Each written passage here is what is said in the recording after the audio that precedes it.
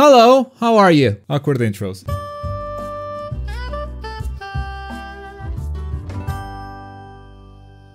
For those who don't know, about 10 to 15 years ago, I was obsessed with this idea of a Naruto game. An idea that I sort of explained in very broad strokes in a video. And you guys seem to like it, and you actually want more, which blew my mind. Thank you so much for the support. This game is still never happening, by the way. Keep that in mind. I am poisoning your mind with this knowledge. This is an open world MMORPG where you can create your own ninjas, choose your starter village, and then go out into the world. It sounds really simple when you put it like that, but we talked about a bunch of different systems back in that video. And you liked most of them, though there were two in particular that you didn't really vibe with. One thing's for certain though, everyone vibes with otakucharms.com, the online store where you can get streetwear, accessories, and a lot more from your favorite anime franchises. The Naruto collection is one of their biggest, so if you're a Naruto fan, make sure to browse the store and see if you like anything. Shipping is completely free worldwide, so the pricing you see is all that you pay. If you're low on cash, the under $10 section is full of Naruto accessories as well, and for you guys, Otaku Charms is offering a discount. If you use promo code Globku at checkout, you'll get 10% off anything you purchase. Thank you Otaku Charms for sponsoring another video. Alright, so the first idea that I had that wasn't received very well was the idea of permadeath. In this game, your character can die and you can lose said character. This doesn't happen easily. You can go out on missions, you can fail the missions. Even if your health reaches 0, you can still be revived by your teammates or you just respawn at a hospital. This isn't the type of game where you would perma-die all the time, but if an enemy player wants to kill you, and they will know that they are deleting your character, then they can do it. And sometimes that's okay, sometimes that's not okay. It depends on that player's village and what that village has to say about killing other ninja. Death is a big part of Naruto. Think about the Neji moment, think about the Jiraiya moment. Heck, the whole Sasuke character is built around his family being killed. And if we have permadeath in this game, that allows for these sorts of individual stories to flourish much more naturally. Now, even after explaining this, a very common reaction was, I don't want to lose the character that I spent hours building. But I think there's a misunderstanding here, because you don't lose those hours of gameplay. When your ninja dies, they will reincarnate on a new character. And sure, you go through the character creation again, but that new ninja is going to inherit some things from the ninja that got killed. Let's say you went on this big mission to protect a remote village. Bandits have been attacking this village forever, and after you protect the village from the bandits, you discover that they were raiding this village because the village itself was holding a rare jutsu scroll. As a thank you for saving them, the villagers let you use the scroll and you learn the water style water dragon jutsu. Awesome, your ninja just so happens to have the water chakra nature, which you choose when you create your own character. So this was definitely a big find for you, something you don't want to lose. But then your ninja dies. He gets killed by a rogue ninja of the sand. Thing is, you don't actually lose that discovery. Your new ninja will inherit that knowledge. After you create a new character and you get out of the academy, you'll have the water dragon jutsu from the get-go. In fact, when you're creating your new ninja, you can even choose a better chakra nature for the loadout you collected. Let's say for instance that village didn't have the water style water dragon jutsu scroll. Instead, the scroll taught you earth style mud wall. Well, since your chakra nature was water, maybe this new ninja will take better advantage of that if you choose the earth nature. And what that means is that after you die and reincarnate, you actually got stronger because you're able to use your jutsu a lot better. Now, you shouldn't keep everything. Your ninja rank should go back down to Genin. If you had any legendary weapons,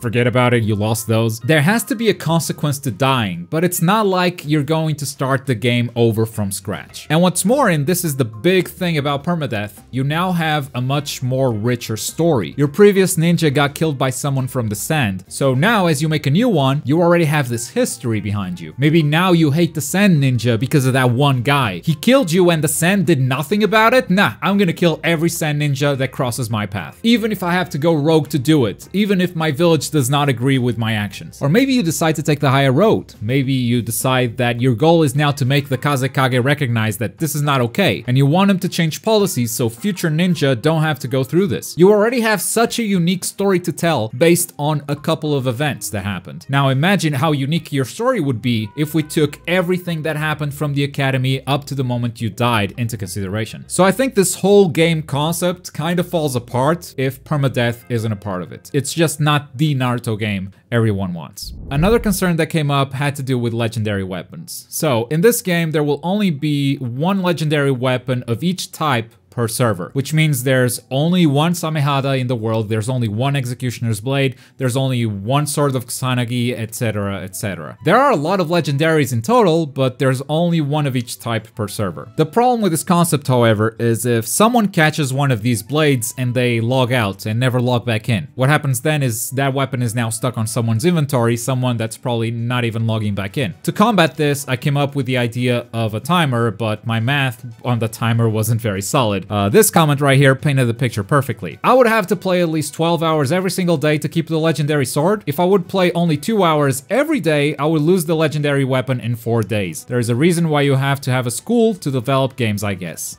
Ouch. That's rough, but it's also fair. To be honest, I came up with the idea of the timer on the spot while recording the video. And the reason for that is it's not that important to come up with a system to detect inactive players. It is important to have such a system, but the exact details of said system, it's just not important right now. A group of people developing a game will come up with a way better idea than I can come up with on my own scribbling notes on a notepad. Plus, it's something that can even be balanced after the game comes out. So we're talking about a detail that's really too small to get into. We're still at the conception phase. We're still idealizing the overall mechanics. We're still on a very top level discussion, and that's why I haven't thought too much about it. Jerk. It is an important system, however, one that I had no solution to, because this would not only be implemented on legendary weapons, but also on Kekkei Genkai, which is what I actually wanted to talk about today. Took us a long time to get here, but don't worry, the previous questions will actually come into play. It was very important to talk about reincarnation, it was very important to talk about permadeath, and the legendary weapons timer, because all of that is related to the Kekkei Genkai. I'm about to say something that no video game developer or publisher would ever say. I don't want you to be able to choose a Kekkei Genkai. I don't want you to be able to fulfill your dream of becoming an Uchiha. No company would tell you that because no one would buy their game. But in order to fulfill the dream of the ultimate Naruto game, this has to be a reality. Kekkei Genkai are rare in the Naruto universe. There are a lot of them, but each individual Kekkei Genkai is very limited. And if you allow people to choose which one they want, then they stop being special. Here's an example. A lot of people asked for Sharingan and Rinnegan to be amongst the pupils you could choose in Shinobi Striker. Personally, I'm glad they never did it, because if it was a simple option of selecting a menu item to get the Sharingan, then it's not special anymore. It would be everywhere. Kind of like the Sharingan ability for attack types is currently everywhere. It's a powerful ability, as it should. I mean, it's the Sharingan, but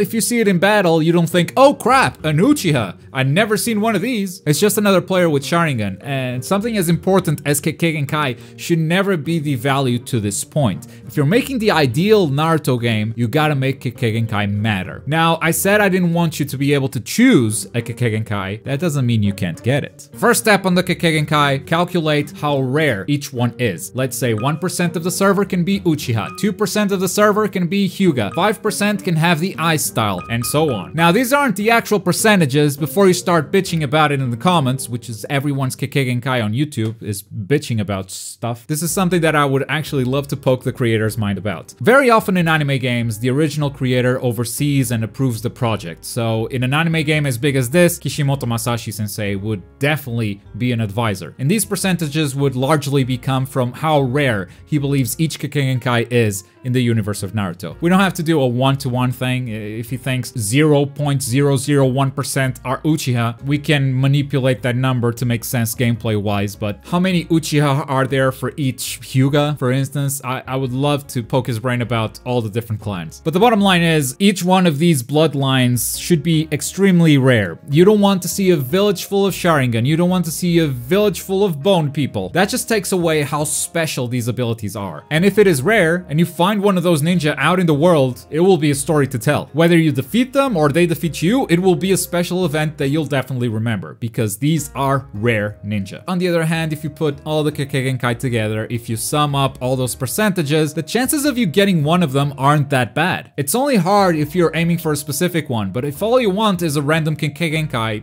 I'd say you got a pretty good chance. But how can you, a simple player, get a Kekkei Genkai? It's very simple. Pre-order now our ultimate edition of the game to get the Uchiha bloodline.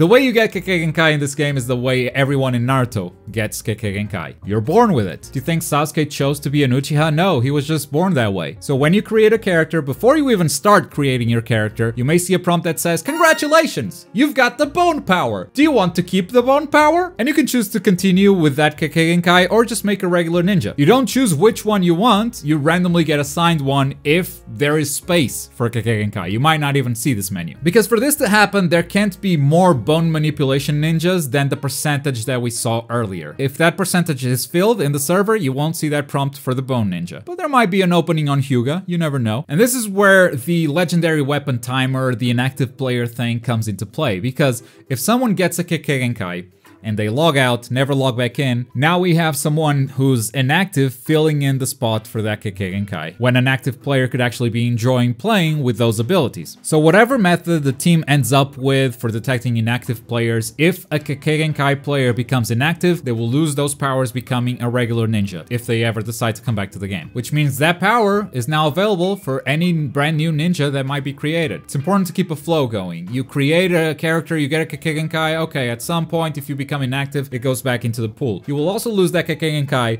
if you die. Oh, now death is even scarier. I just lost a bunch of you. It's all part of the circle of life. You gotta allow new players to get Kekkei, and the only way to do it is to remove it from inactive players and remove it when someone gets killed. But if you're really scared of losing your bones, there is actually another method to becoming a Kekkei user. I touched on this topic last time, but a marriage system would be put into place. How did Sarada become a Uchiha? Well, someone who wasn't anything special, was just a normal ninja, married Sasuke. And the daughter.